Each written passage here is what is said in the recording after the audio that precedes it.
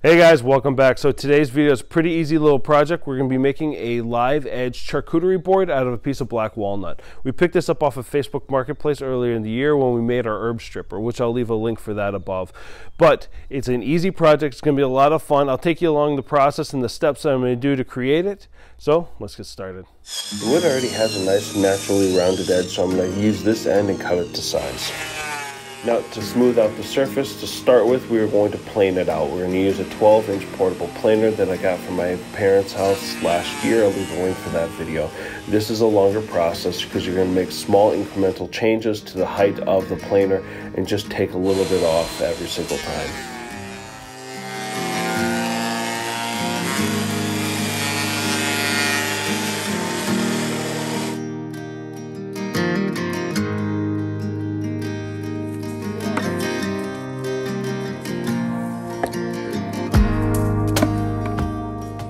We are going to need a few other tools to finish out this project. We're going to need a drill with a circular drill bit. This is a 2.5-inch drill bit that I use for making holes in doors for doorknobs. And then we have a mouse sander with a variety of different grit sandpapers, and then a hand sander for finishing off with fine sanding.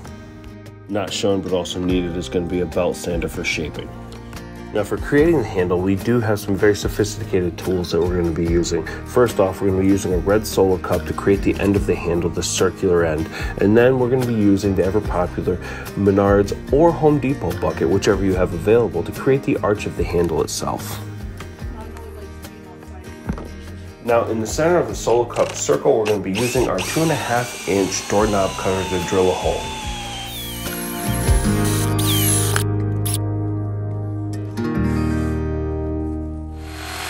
And then our jigsaw to cut out the rest of the handle.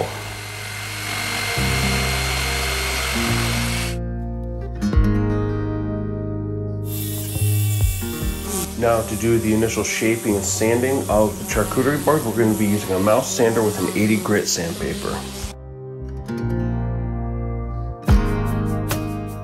It was at this point in the sanding process, before I made the lines for the handle all disappear, I should probably finish shaping it. So I'm going to bust out the belt sander and finish shaping the handle.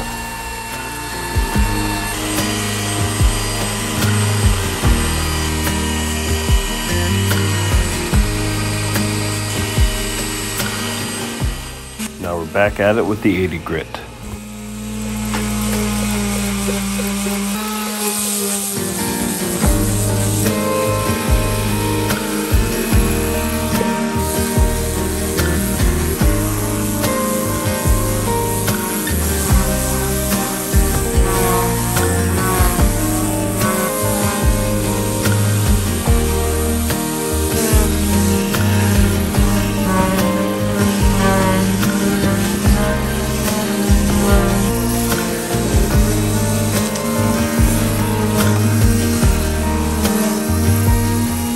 Now that we have all the rough edges sanded out and it's all shaped, we're going to up the grit to 120 grit and start the actual finishing process.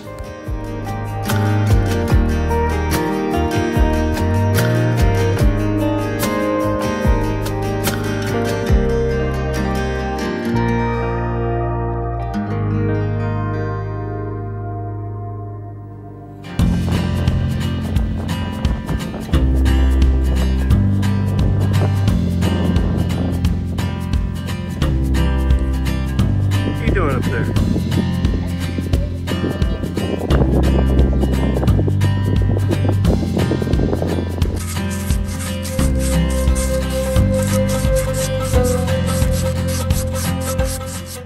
Now we're moving on to 220 grit sandpaper.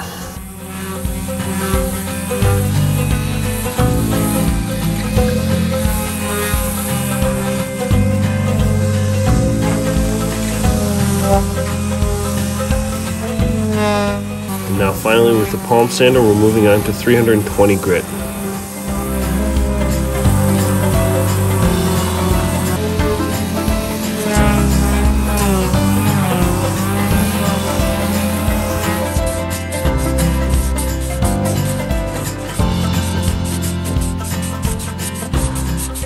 Now for the final sanding, we have our hand sander that we are going to be using 400 grit sandpaper. See what I'm making? I'm making this board for Mama. It's so smooth.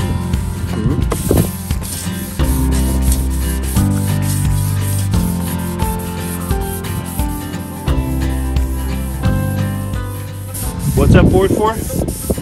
For Mama. Okay, when are we gonna give it to her? On Mother's Day. Now, once I started wiping everything off, I came to realize that there were still some rough edges in here.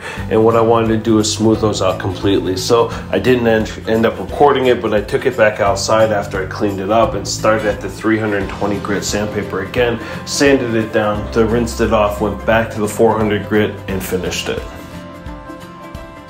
Now, to finish it off and seal it, we're going to be using this Lancaster cast iron wood wax. It's going to be a beeswax and mineral oil mix. We're going to put this on liberally all over and let it sit for about 4 hours. Once it's all done, we'll wipe it completely clean and buff it up a little bit, and that should be it.